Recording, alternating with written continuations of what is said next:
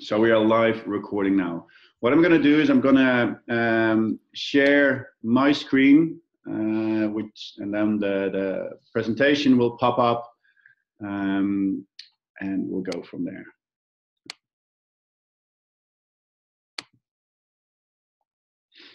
So everyone should be able to see the presentation right now. Let me check one thing before we, yes. Share screen.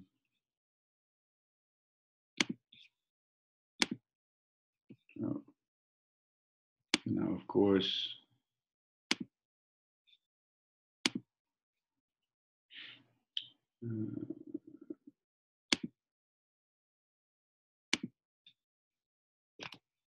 one second now.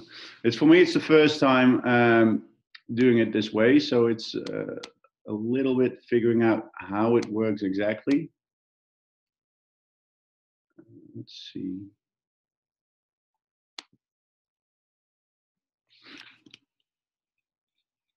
Okay, that one.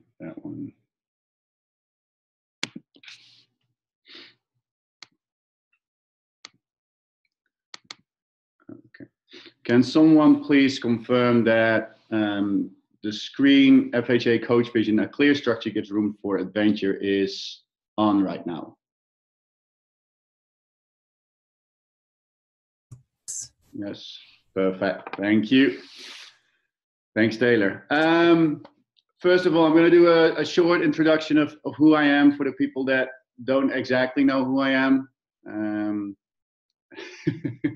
Taylor, you can also, I can see you, Taylor. If you're comfortable with being in the top screen, that's awesome. If you don't want people to see, you can press in the left button, stop video. My name is Roel van Maastricht. I am head coach of Field Hockey Alberta, or high performance director, and I'm also the coach for UFC Dinos. I've been asked to do an online seminar today, and I've picked one of the topics that I find really interesting, and that is a little bit about the player-coach relationship and a little bit about structures and how we can have freedom within structures. This is going to be an interactive seminar, so I'm going to ask some questions. If you want to give an answer, press the unmute button, give your answer, and we can discuss it. I'm starting off with a picture, with two pictures actually.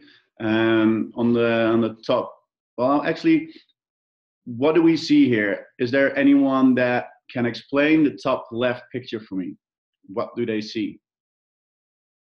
Well, you can see just a coach staring at a bunch of kids. It's not exactly ideal. Interesting. So would you say that that is how you would like it? It's grand, isn't it? Yeah, it is, yeah. Yeah. Is that something how you would like to be coached? Not really, no. Not really. Unless we have to. Mm-hmm. And if you look at the right bottom, what do you see there? It's more of a coach letting the kids play, and yeah. Would you like to be coached like that? Well, not fully, because it's good to get coaching and not just stand there looking at things happening. Mm-hmm. Thank you. Are there people with different opinions?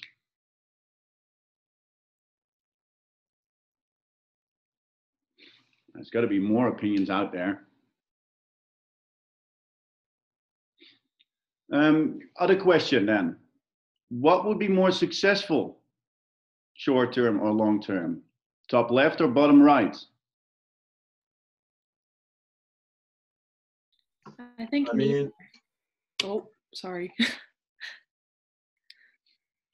I think you have to have a mix of both to be successful. Because if you're the top left, if you're getting yelled at the whole time, you're not going to have trust with your coach. You're just going to be feared.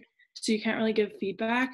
And the bottom right is you really like can't succeed if you don't know what you're doing wrong and they're just laying back there. So I feel like long-term success, you have to have both. really good answer. Grant, you wanted to say something too? It was just the same, really. Just the same. Well, I think that's really spot on. And what I like about these two pictures is that these two pictures are two extremes. Indeed, on the right bottom, you see a coach who's obviously really relaxed, is sitting back, is watching the game, is laughing.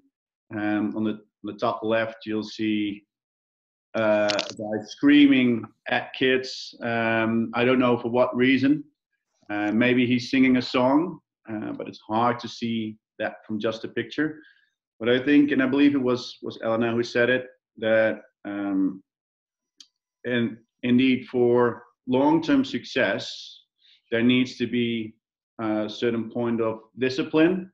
And I'm not saying the screaming towards the kids is discipline, but there needs to be set rules and have a clear vision on how we want to go forward. But it is also important, as we can see in the right bottom, to be relaxed and to make it fun to perform. We're going to the next picture, and that is this one. Can someone explain what we see here?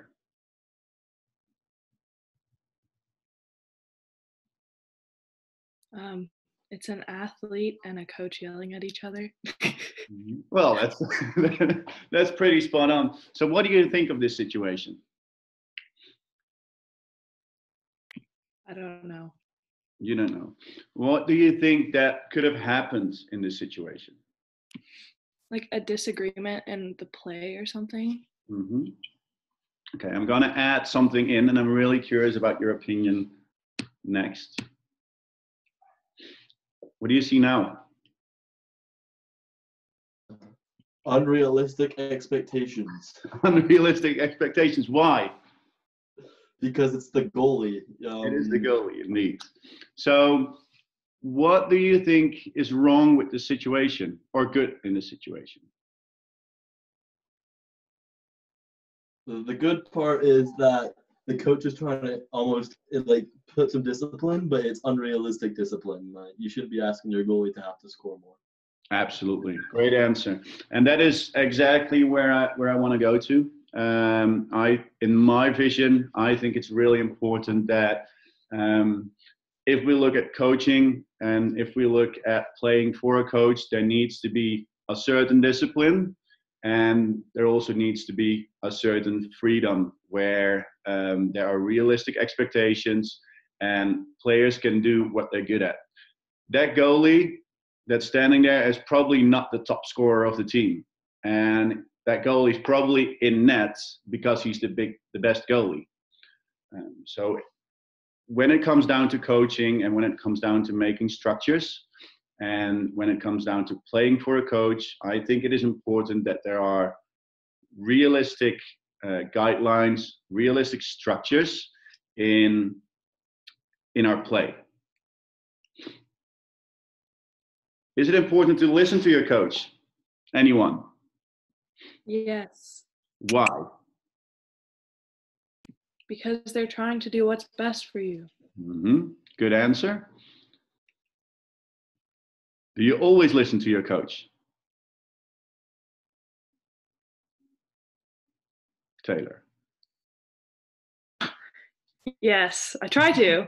Yes, you try to. That's awesome. Who doesn't always listen to his coach? No one? Yeah, sometimes.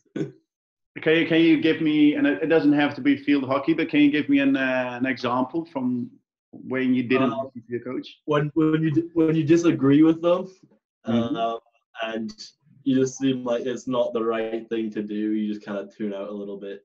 And is that on the field when he gives you or she gives you an assignment to do, or is it in a halftime talk?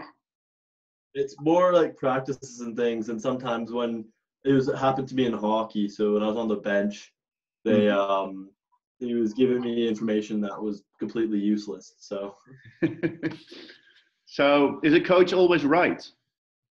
No. No, definitely, and that's another thing where I want to go to. it is important to listen to your coach. Indeed, it is, because in the end, that coach is gonna decide if you're on the pitch or not, or on the ice or not. In this case, but it is extremely important as a player to hold on to your own creativity. And this is going to be really dangerous to say, and a lot of coaches are not going to like it. Some of the best players don't always listen to their coach. And in the end, a player on the field can judge the situation the best, and can judge if he or she needs to make a pass, or if he or she needs to go for the one-on-one, or whatever decision. A coach often can see the big lines, like the big structures within the team, but in the end, the players need to make a decision on the field. So what does a coach actually do? In my vision, a coach's main responsibility is to generate a game model. And within that game model, the players have freedom. And now it's going to get more interesting for the players that are watching, is that it is so important to maintain your creativity, but in the end, the coach decides if you're going to play or not. So maintain your creativity within the structures the team provides.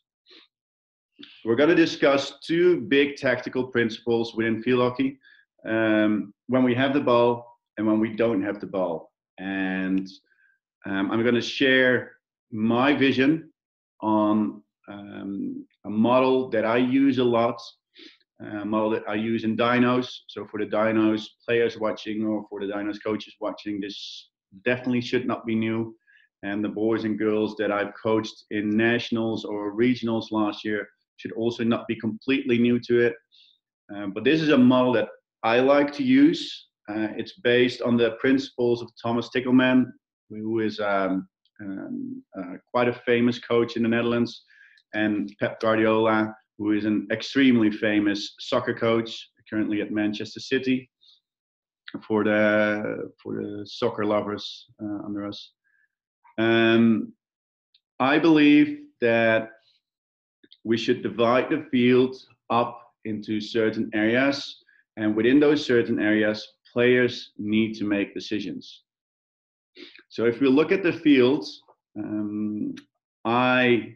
if we look at the length of the field, I always divide the field up into 5 zones. Zone 0. Does anyone know what zone 0 could be?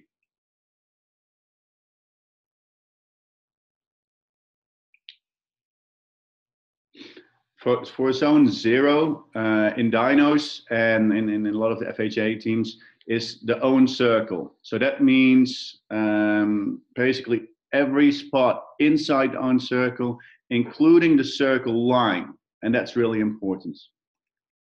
We use zone 1. Zone 1 is everything outside the circle, including the 23-meter line. That's also important. Zone 2, the area between the 23-meter line and the halfway line. Zone 3 is between the halfway line and the opponent's 23-meter line. And zone 4 is basically the other 23. Oh, that's a bit fast maybe. I personally like to do it again like we did in the start zone, is that zone 4 is everything outside the circle in the attacking 23. And then we have what we call the attacking circle. I don't know why we've never called that zone 5, but in a model that I've used up till now, the attacking circle is called the circle. So this is not something that I invented it. It's based on the principles of the acceleration principles of Thomas Tickelman.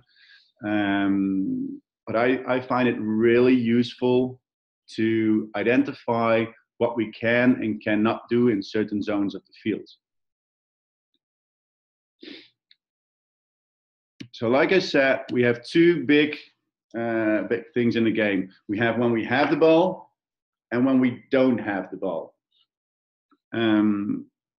If we look at the zones, zone 0, zone 1, 2, 3, and 4, and the attacking circle, within every zone, a player needs to hold on to certain rules.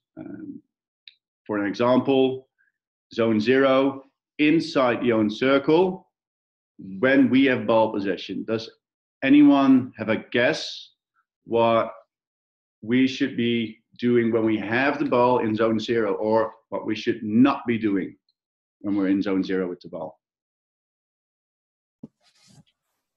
When we have the ball in zone 0, we should try to get the ball out of the circle. That is absolutely correct. I think it was Ella. Shaylin. Jalen. Oh, sorry. You sound like Ella. Absolutely correct. In zone 0, which is the most defensive part of the field, we need to get the ball to a safe zone. If we look at what we need to do with the ball, it is important to do 100% safe passes. We do not want to take a lot of risk when we're outletting from the circle. Oh, I'm a little bit fast.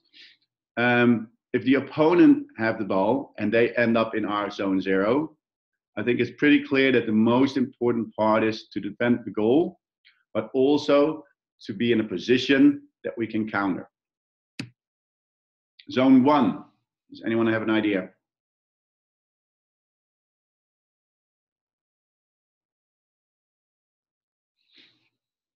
So zone 1 is outside the circle, but still inside our own 23.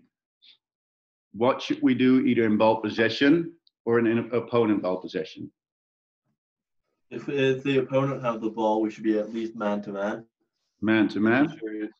Making sure they can't get into zone 0. That is extra. So what area do we want to defend if we're in zone 1? Zone 0. We want to defend zone 0. We want to defend the circle. Good one. And in ball possession, so let's say you recovered the ball, so you defended the circle, you now have the ball. What is important? You should look for a pass farther up the field. Further up the field. Does that mean you want to pass it from zone 1 to zone 4? No, only to zone 2. Only to zone 2. So a low risk pass. I think that's what you're trying to say. So we want to outlet in a safe way. We want to create safe options, and we want to create safe options for our teammates. This is what Grant said. We want to deny the opponent opportunities, so deny them coming into circle or in zone 0. And again, we want to be counter ready. Zone 2. Anyone?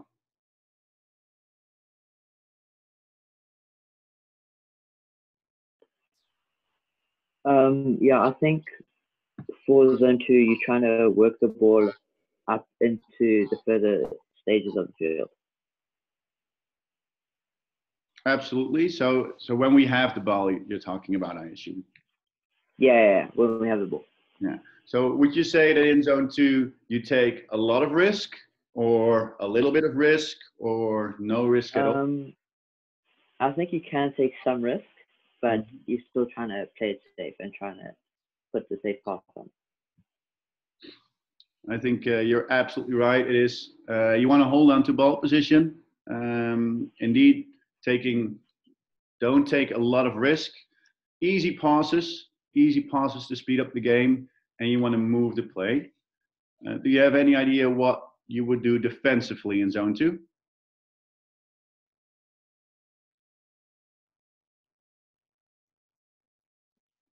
Stay close, know where your man is the whole time, and stay pretty close to him, because they could obviously get into your zone 1 with a couple of simple passes. Mm-hmm. Do you want to pressure a lot, or? No, not a lot, but you want to make sure you're pretty close, maybe like less than a foot, 2 feet away. Well, I think that's pretty spot on. I've also put in there, you want to slow down the game, give your own teammates time to recover, to help you. You want to intercept the ball, but breakdown of play and block the gameplay is more important at this point than really intercepting the ball. Oh, I made a mistake here. Zone 3, I'll give you that. In zone 3, so we have ball position in opponent half. I think it's important that we dare to take risks. We want to do a fast passing game. So if we see an option, we pass the option. We want to play the space. So yes, we want to transfer the ball and let the opponent run more than we do. But when we can walk straight towards the goal, why not? When the opponents have the ball in zone 3, we want to apply pressure on the ball. We want to play to intercept, and we want to make sure that they don't feel comfortable. Zone 4, anyone? Score.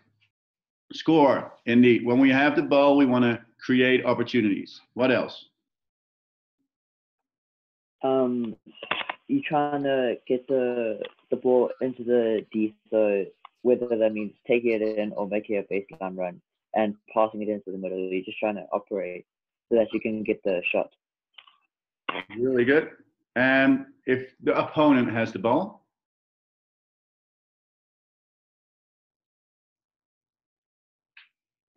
Being ready to get back and able to help defend as it comes closer and closer to zone 0 or unit.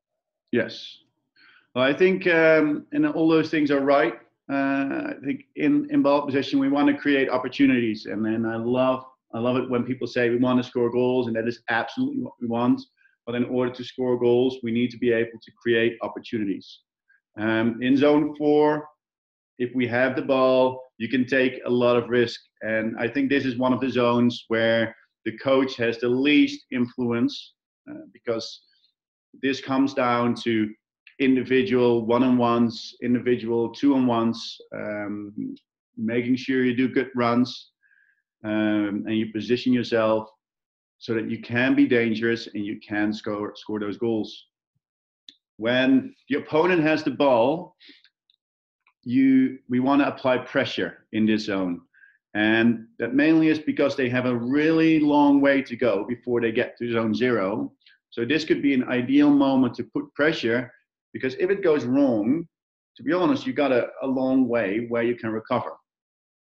You want to make sure that the opponent takes risk and guess for the wrong pass. Oh. Has anyone ever seen this one? Does anyone know what I'm trying to say with this picture?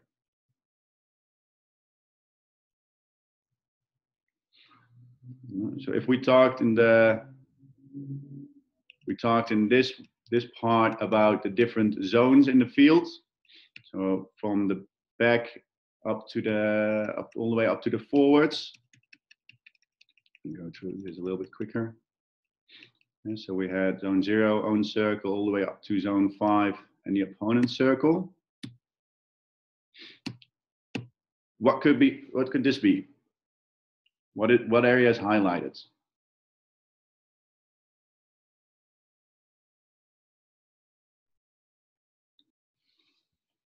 It's the middle of the field. Correct. Well, that is exactly what it is, and I'm happy you're saying that.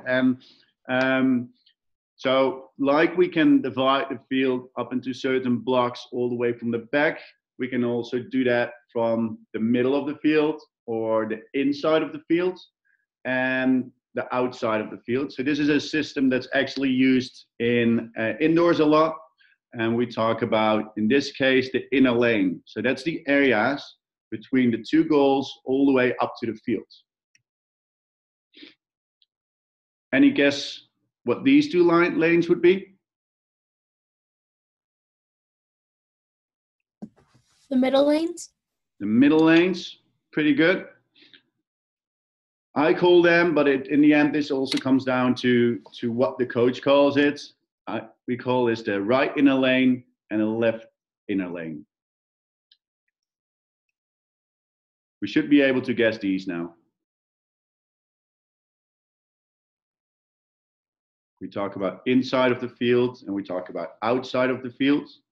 We got an inner lane. The outer lane. An outer lane, indeed. So we've got a right outer lane and a left outer lane. So where I personally work with the zones and a lot of discipline in what you can and what you cannot do. I personally use the lanes more to tell my players where they are and where they can go to. Oh. But same as the blocks or the zones that we had from the back, are there things you can imagine where you can take more risk or where you can take less risk when you're playing in the inner lane or in the outer lane?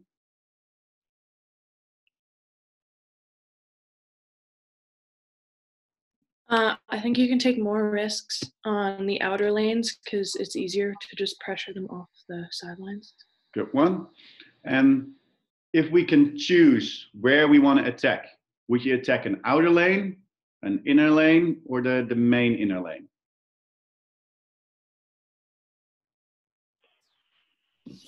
You want to attack in the main inner lane because you can go either to the left or to the right side, and it creates more options. Absolutely, great answer. And I think this is extremely important. It frustrates me when I hear coaches say, you need to attack the outside, you need to go around, attack the baseline. And I'm always like, well, if we can attack the inner lane and we can go straight to the goal, why not? Why go outside? Of course, when there's a player from the other team that's standing right in front of you, we need to go around. But in essence, we always want to attack the shortest way to the goal. If we combine these two, and now it gets a little bit complicated, but if we combine these two, we can set up the whole field in different blocks. So these are the blocks that we use in dynos and that I like to use. So can anyone guess how we would call the block on the right bottom? What area of the field is it? How do we call it now?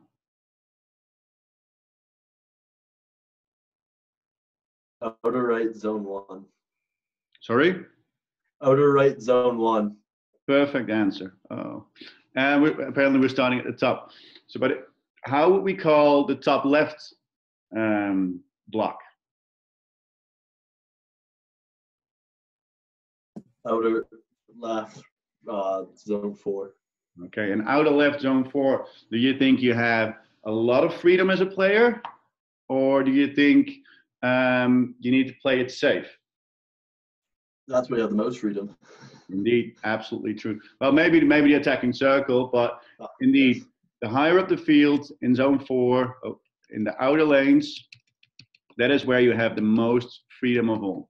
So this way, we can divide the whole field up into certain little small blocks.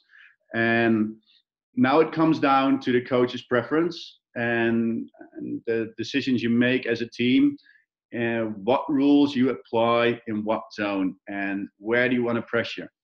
Often you hear coaches say, okay, when the left back has the ball, we're going to pressure the left back. However, if the left back of the opponent's team is in zone 4 or in zone 3 or maybe even in zone 2, it gets difficult because we want to pressure, but those are 3 completely different situations.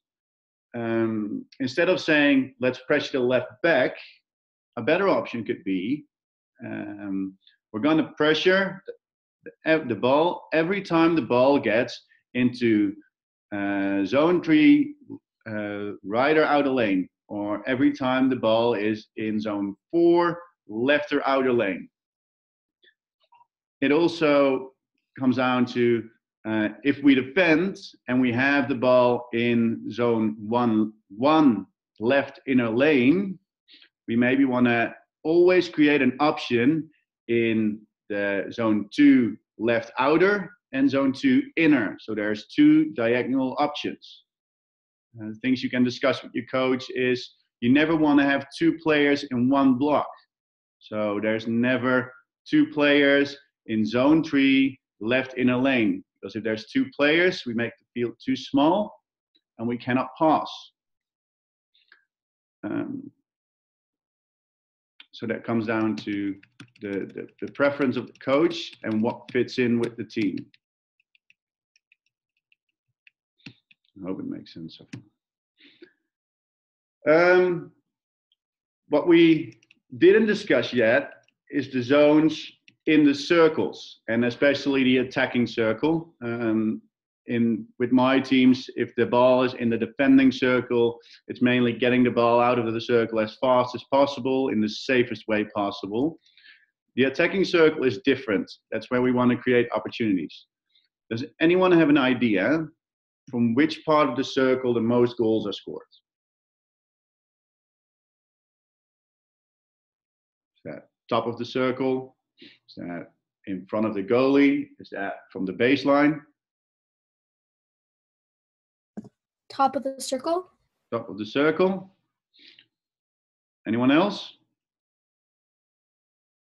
I think the top of the circle and the penalty spot, and like in the middle, because if the cross comes in, that's probably the easiest spot to slap it in. I think closer to the post. Close to the post? Yeah. Well, if we divide the circle up into 3 areas, this area is what we call the inner circle. The most goals are scored from this area, so closest to the goalie.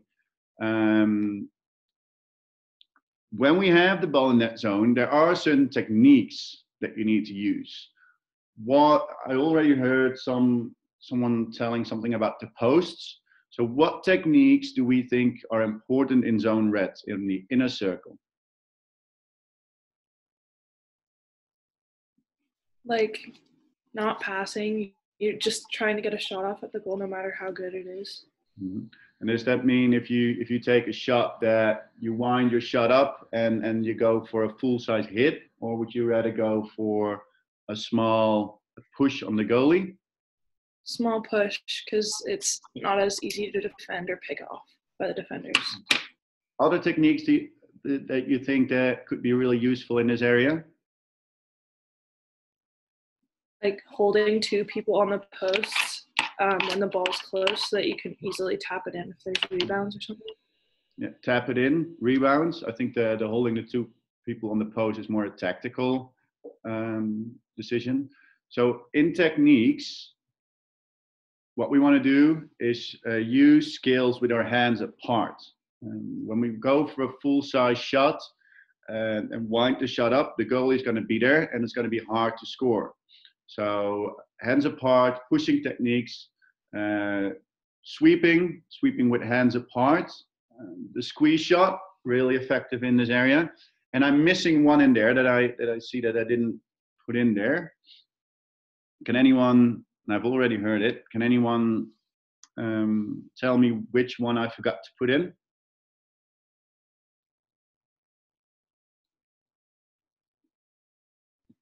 Tips? Tips, perfect answer. Thanks, Dave. Tip-ins are extremely important in nowadays field hockey. I believe it was in the, and now I got to say it right, 2014 or 2016 World Cup. 80% of the goals were scored from the red area with a tip-in. This part of the circle is what we call the middle circle. What kind of techniques should we use in the middle circle?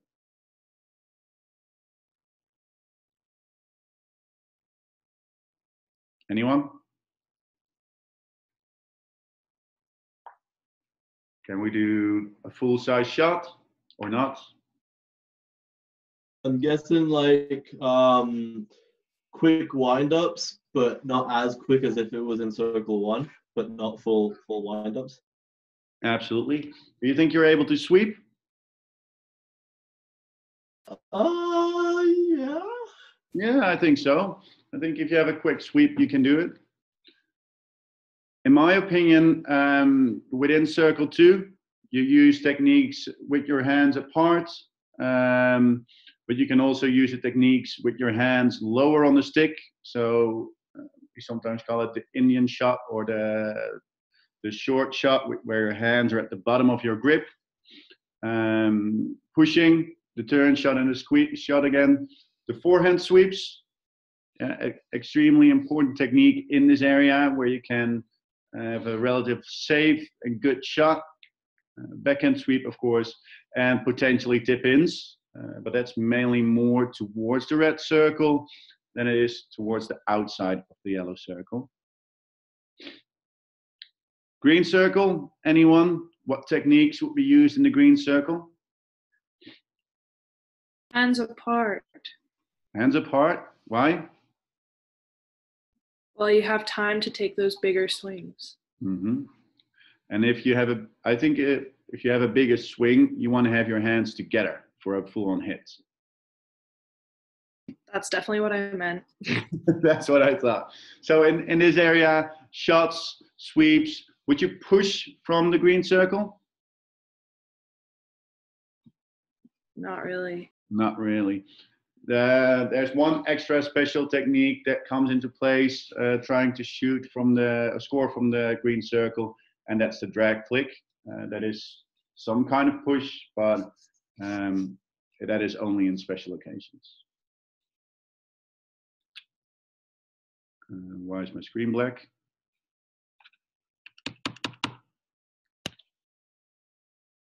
Okay. Is everyone's screen black? Yeah. Yeah. Yes. That's not what I wanted. No, now we see you. Oh, let's see if I can get it back. Okay. 1 second. The technique is not doing what I want to do because I have some videos and then I have some questions about those videos.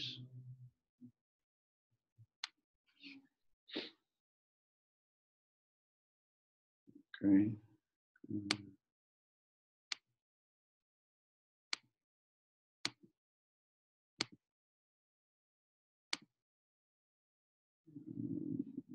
1 second.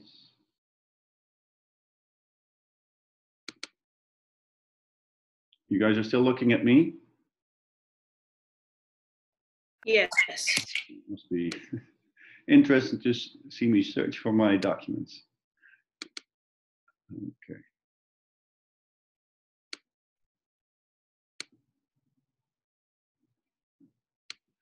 And I think we're seeing the setup for. You're good now, yeah. Okay, cool. Sorry for that. It's still getting a little bit used to the technique. I have a clip from the Field Hockey Canada under 17 team playing a game against Oranje-Rood in the Netherlands. And what we'll see is one of the girls attack the circle and then make a decision. And I'm curious about what you guys think of what she's doing.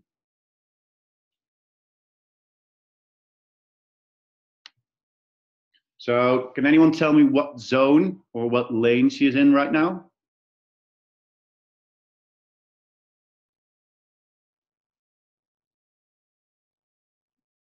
Is she in zone 4 or zone 1? I can start it again.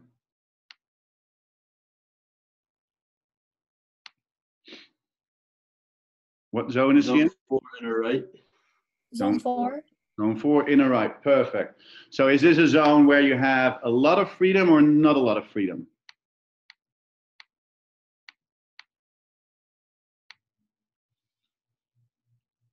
A lot of freedom. A lot of freedom. Correct answer. So if we look at this situation now, what would be a good move to make or a good action to do for the girl with the ball?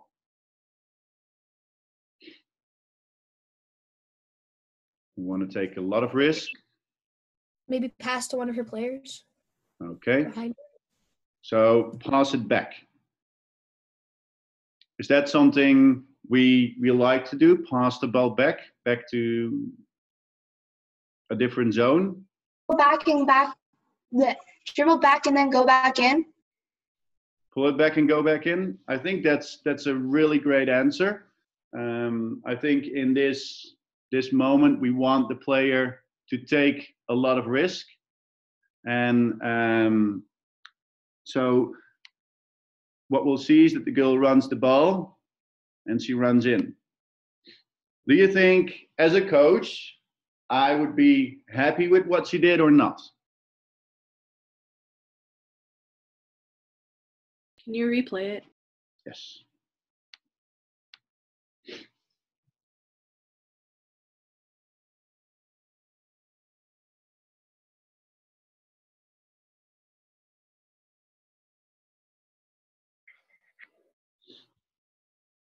What do we think of this? Yeah, no, it was fine. She tried something. It didn't come off, but she tried to create something. Yes, and I think that is the perfect answer again. What we see is a girl that attacks, takes risk, try to play the 1-on-2 maybe, gets the ball again, takes risks again, and this could just as easily be either a penalty corner or if she would have beaten this girl. And can you guys see my cursor? Or not? Yep. So even if she would have beaten this girl, we would have had a 2-on-1 on the goalie on defender number 3 over here, which would be a perfect situation. So as a coach, of course, I am sad that it didn't work out. But this player in this specific situation made every right call. She has the ball, she goes for the 1-on-1, she plays the 1-on-1, it didn't work out. Good job.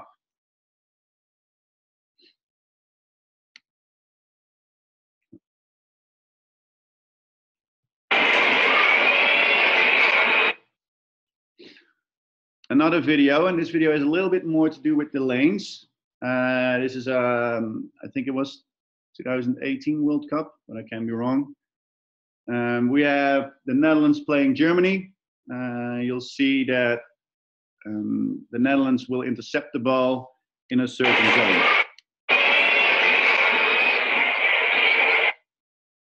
So they intercept the ball here. Which zone are they in right now?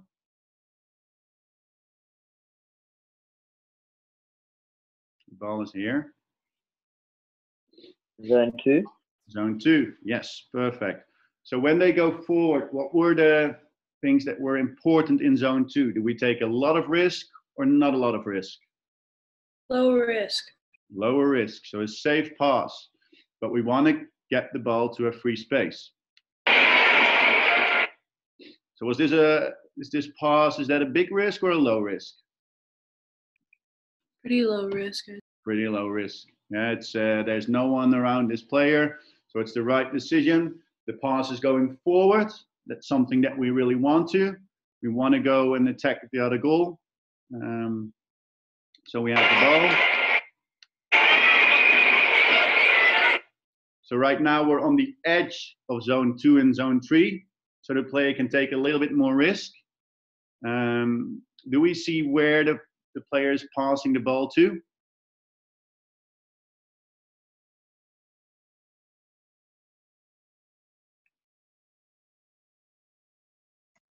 I think he's passing to the guy on the inside on the halfway line there.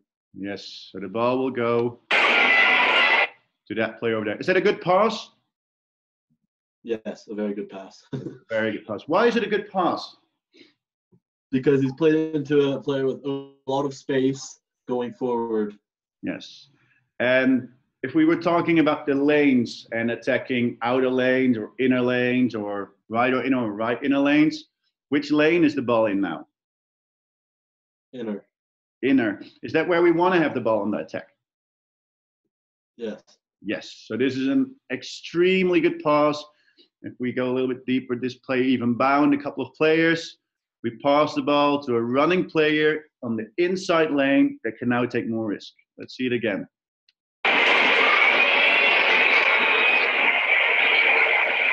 Intercepted in zone, oh, turn off the sound.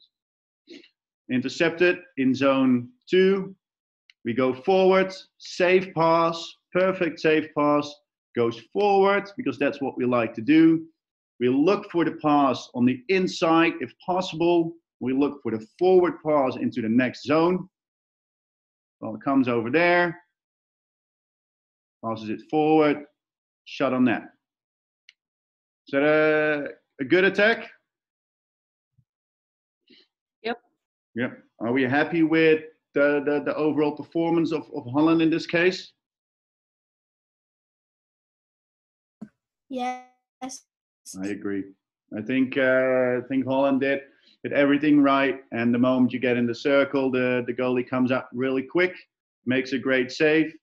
But I think in general, a lot of good decisions are made during this attack.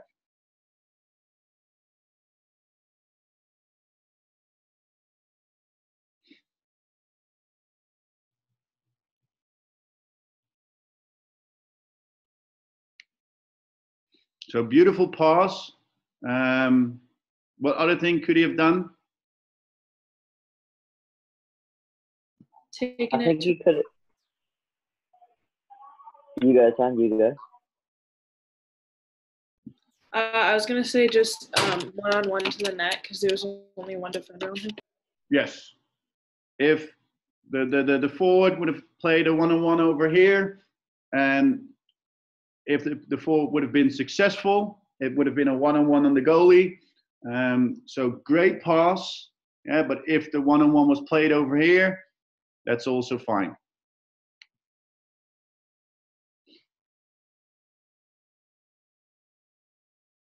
No goal.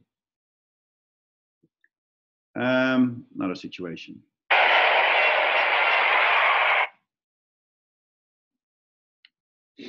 So we are defending this net now.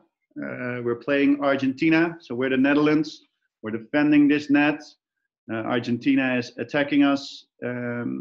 What zone is the ball in right now?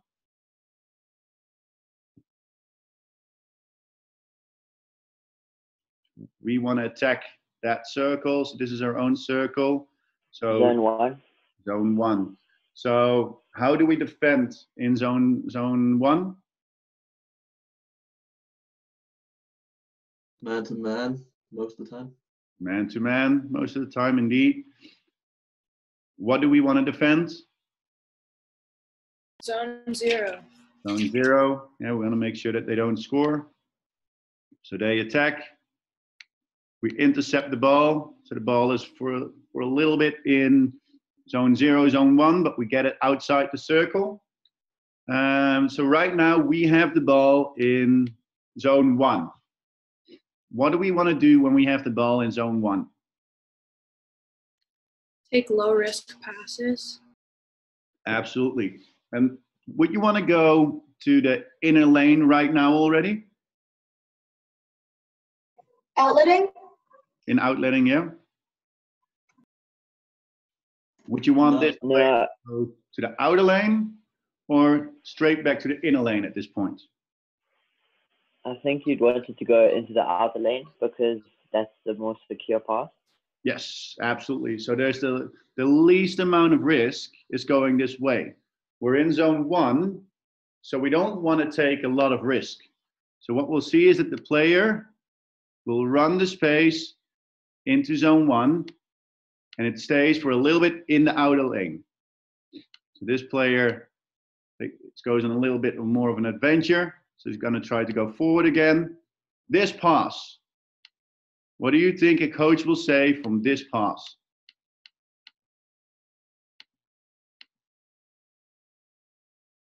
This one.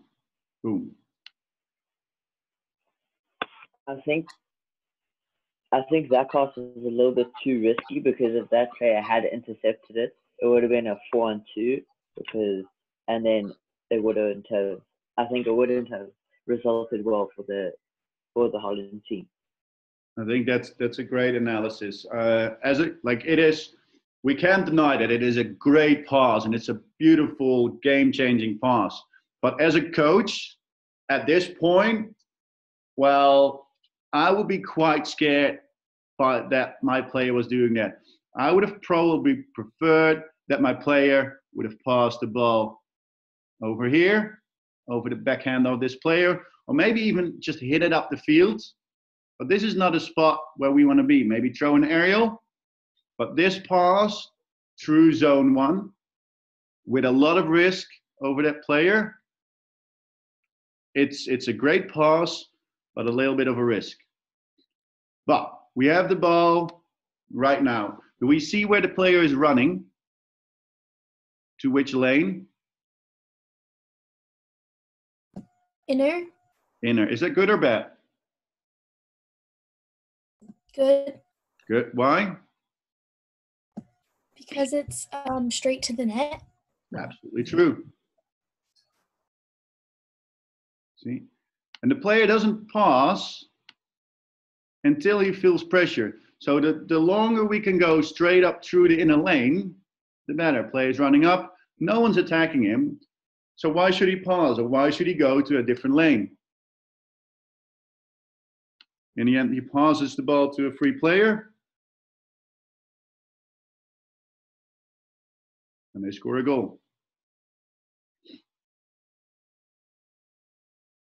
Let's see it again from the start. So we defend the circle, great interception, perfect running it to the outside. A little bit too much risk, but successful. And if you're successful, you're always right. Pass goes forward, plays the one-on-one, tries to get a penalty corner.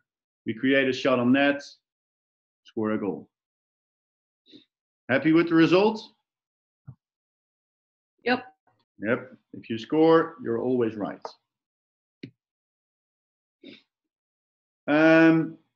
Another situation from the Canada against Orange-Root game.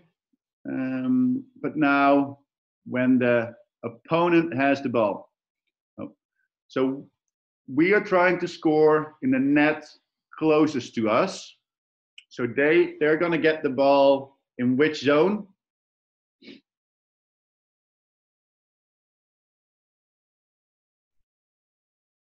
This is the circle where we are trying to score. What zone is zone 4? Correct. Oh, again. So they have the ball in zone 4 now. What do we want to do? Take risk in our pressing or take no risk in our pressing?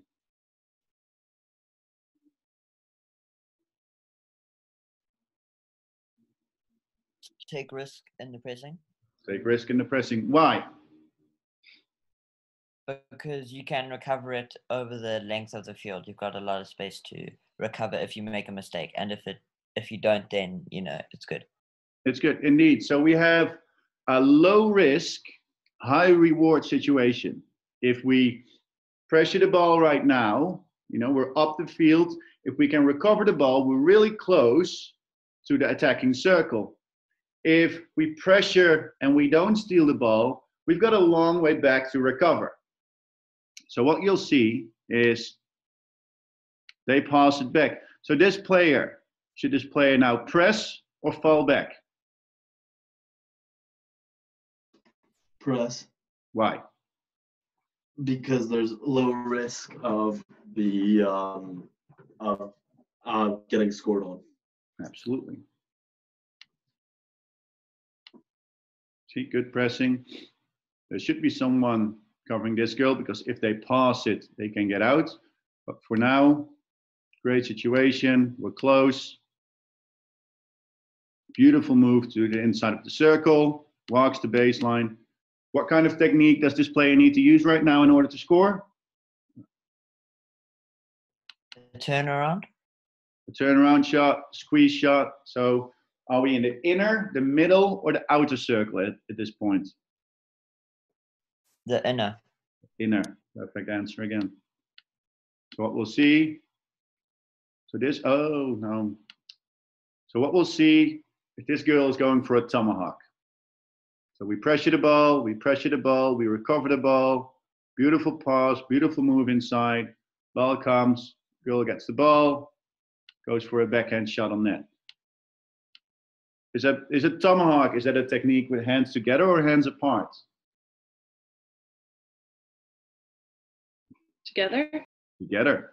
So is in the inner circle, is that a position where we love to shoot with our hands together, or would we like to use techniques with our hands apart?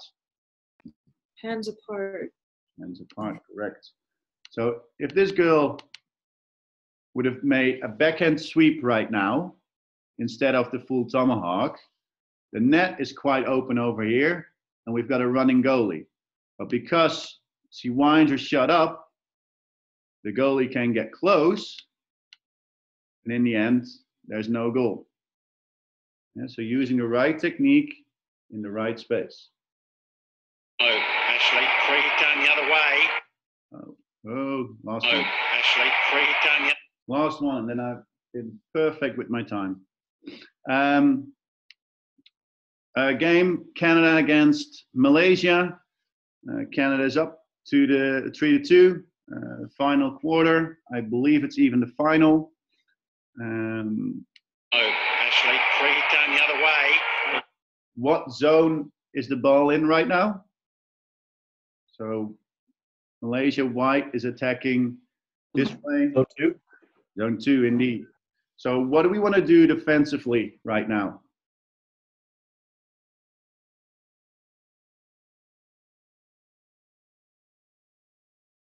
Like break down their play and intercept passes. True, correct, good answer. Wasting time. They took too long and it. So are we happy with this situation right now? No. No. How could we improve this situation? The guy in the middle could step up to pressure the ball, Yes. and the guy defending the guy running into the circle just keeps running. Yes, I think that's a great analysis. I think this player is a little bit late. He should have been higher up the field to provide pressure. But this is a situation what we're in right now, so we have to deal with it. So what is the main objective right now? Keep them out of the circle. Keep him out of the circle. And what we'll see is one of the Canadian players exactly doing that. However, I think the player is taking quite the risk. Forward. Me or take your. Did we see what he did? Yeah, he ran through the player and expected something that he didn't expect the pullback. Okay, and look at his foot. Me or take. He intentionally kicked the ball so that they get the foot and it breaks down play, and so that they can get more players back. Yes. So is he doing a good job in trying to get the ball out of the circle, trying to break down the play? I mean, he did it. It's probably not the best way to do it, but it worked. Indeed. So he does a great job in making sure the ball doesn't get into the circle. However, is this high risk or low risk? High risk. High risk, really high risk. If we're talking about a final, last period, coming in, what we'll see is he tries to do everything to get the ball out of the circle. He's top of the circle, caught the foot just outside the circle. So he's lucky here that he doesn't get a penalty corner. What zone are we in? 1. Zone 1. So again, what is the most important thing at this point? Not letting them get into your circle. Not letting them get into your circle. Oh, Ashley, free hit going the other way. We're wasting time. They took too long and it's Meehl breaking forward. Meehl taking on Froese, top of the circle, caught the foot just outside the circle. Meehl takes the free hit. So what did he do right now in his last part, which is really good? What's the difference between this and this? He steps out of the D, Absolutely. making sure that they can't get these through into the D. Because what is the most important job right now? Protect the D. Protect the D. So if you're standing inside the D, can you protect the D? No. No. So he does a great job in getting outside the To play circle. on quickly, surrounded by red shirts. Get behind the ball. Ashley, free hit going the other way. They'll recover the ball and passes it to an outside lane. It doesn't connect with a player, but it's the lowest risk there is. There's the ball, trying to attack. He gets out. We recover the ball. Ball goes away to an outside lane. happy with the end result? Yep. Yep. We're 3-2 up, 5 minutes before time. Ball's in an outside lane, and we can counter. Thank you for listening. I hope that we learned something from it. I hope it was interesting. Are there any questions right now at this point?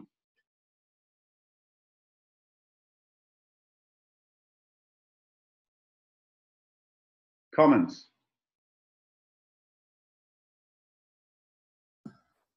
Thank you for sharing this. Thank you.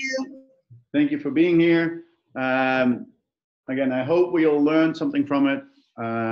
I'll post the presentation, and I'll post the recorded version of the seminar. Thank you all for being here. And if there's no further questions, I'm going to end it now. Do we have any more planned? Any more what? Any more of the seminars planned? We probably want to plan another one for next Saturday. We're going to evaluate and see how this one is received. And then if you guys want, we're going to do another one. All right, cool. Thank you. Okay. Thank you. Yeah, I liked this. It was really cool. Cool. Thank you. Thank you for your time. And I'll disconnect the connection.